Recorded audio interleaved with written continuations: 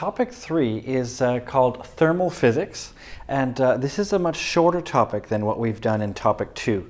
In fact, topic 2 is going to end up being by far the longest topic that we do, and that's because I've also included things from topic 1, and also we talked about a lot of things that we're going to need later, like working with vectors and scalars and units and all this.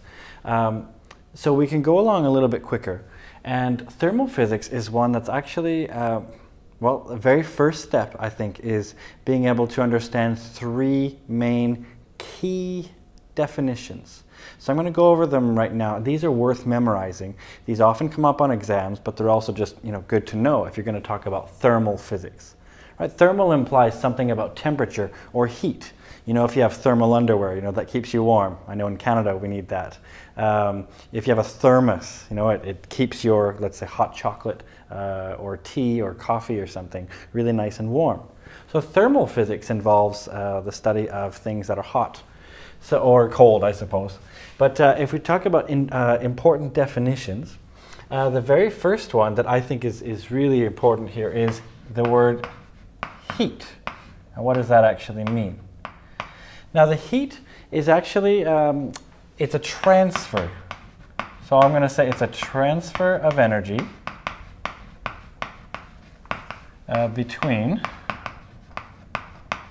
a system and its surroundings.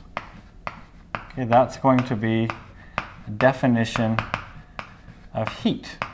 Now we use a certain letter for heat, or to denote heat. You might think like heat, oh, it's hot here. But in physics we have a very precise definition, I think. So here we talk about heat as in, energy goes between a system and its surroundings. So you can have heat transfer. And one easy way to tell if you're going to have heat transfer is if the two are in the same temperature. So for example, if something's really hot and something else is really cold, and you put them near each other, it turns out there will be a transfer of energy from hot to cold. In other words, heat will be a transfer of energy. It makes sense, if something's really hot, you put it near something really cold, the two will actually reach an equilibrium temperature.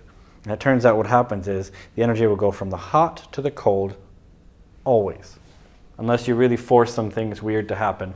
But in most natural systems, things go from hot to cold. So the letter that we use to denote heat is actually capital Q. That's heat. Okay, so that's going to be heat, and it's measured in units of joules because it's a unit of energy. So that's heat.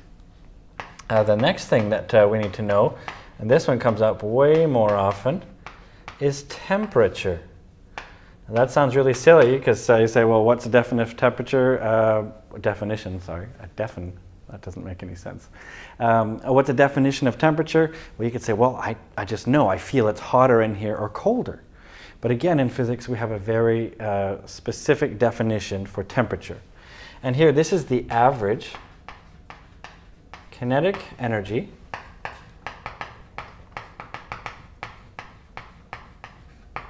of molecules. So in this case, in this room where I'm sitting, there's a certain temperature, and that's because there's a bunch of molecules of air right now, between where the camera is and me. There's lots of molecules, and they're floating around. There's lots of different things.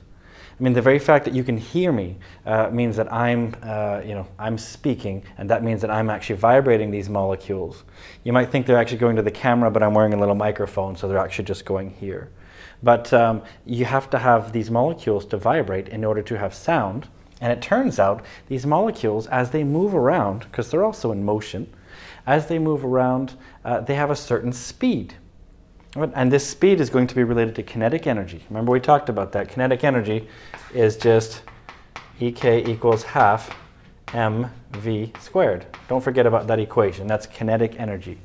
Is half times the mass times the speed squared. So the faster that they go, the more energy they have. Now the reason why this is important is because, think about this now, this is the average, by the way. It doesn't mean all of them are going this speed. So some of them have a certain energy, some of them have more energy, some of them have less. And in fact, that explains how you can have evaporation. Imagine you have a whole bunch of water.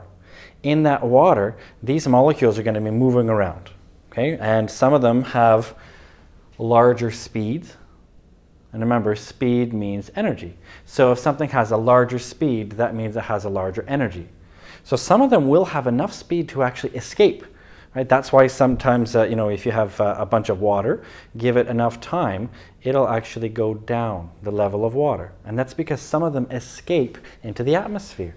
That's because temperature is only the average kinetic energy. In other words, some are higher, some are lower. That's the whole point of an average. You know, if you look at all your different grades on tests, you might have an average of, I don't know, 5, let's say. Well, if your average is 5, you might have actually had some higher and some lower. Same thing with the energy of these molecules. So what we use to denote temperature, well, this is actually pretty easy. It's just T. That equals the temperature. I'm just going to short form and say temp. And it's measured in degrees Celsius, or we tend to use K for Kelvin. And Kelvin and Celsius are very similar scales. They go up by the same amount. In other words, if you go up by 1 degree Celsius, you've also gone up in temperature by 1 degree Kelvin. The only difference is the 0 point of these. Right, the 0 point of Celsius is based on the freezing point of water. So in that sense, it's 0 degrees Celsius is where water freezes, and 100 degrees Celsius is where water is boiling. And so that's how we've sort of defined that scale. And it turns out very close to that, as long as you have, well, the 0 point of the Celsius scale is set at 0 degrees Celsius, but it turns out that things can actually be colder than that. Right? So that's why we use this scale of Kelvin. It's a little bit more straightforward to use once you're used to it, because it's absolute. Because in other words, the 0 point of Kelvin really is 0. In other words, nothing can get colder than that. In fact, scientists have gotten really, really, really close to 0 degrees Kelvin. You can't quite reach it, and it turns out there's lots of reasons why. Molecular motion is thought to perhaps stop. But it turns out that 0 degrees Kelvin is just minus 273.15-ish. But most people just use minus 273 degrees Celsius is 0 degrees Kelvin. And nothing can get colder than that. But these two scales, at least the good news is, if you're talking about a temperature difference, it doesn't matter if you use Celsius or Kelvin, because they go up by the same amount. In other words, the distance from 1 degree to the next degree is the same. Like I said, the only difference here is that Kelvin has a different starting point. So 0 Kelvin is just pushed over, that's all. So we use temperature here, and the key thing here to know is that faster molecules implies hotter temperature. Right? I think that's the take-home sort of thing here. That's the thing to really get here and to understand, is that if your molecules are moving faster, right? V is larger, and that means then they'll have a higher energy, a kinetic energy, and that means that the temperature is higher. So faster molecules means hotter temperature. Conversely, slower ones means colder. And that's why sometimes we say that molecular motion stops at 0 degrees Kelvin. Because how slow can they go? Well, they can pretty much stop. And if they stop, that's about as cold as it can get. So that's sort of the idea with 0 degrees Kelvin. And then we have a very last thing to talk about, which is internal energy. Okay, so that one, that's just the total kinetic energy plus potential energy. Now that's the total of the inside. That's not the total of the entire system, because we could talk about, let's say I have a box of molecules. In there they've got kinetic energy because they're moving, right? They have a temperature. They also have potential energy. It turns out they can have stored energy. They can be seen sometimes as little springs. You can imagine molecules as little springs, so they have stored energy. And in that sense then you could say, well, that means that's the internal energy. Great.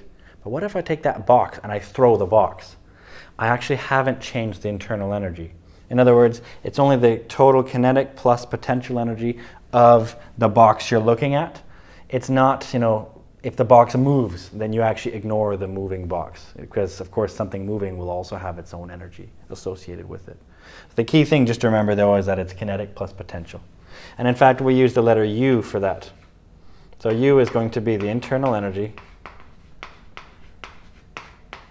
and it's measured in, well, you guessed it hopefully, joules, because energy always seems to be measured in joules. So these right here are the key things here, okay? There's heat, there's temperature, and there's internal energy. And those things then come up a lot within the thermal physics unit, and they're very important definitions. These are key to our understanding of what actually goes on.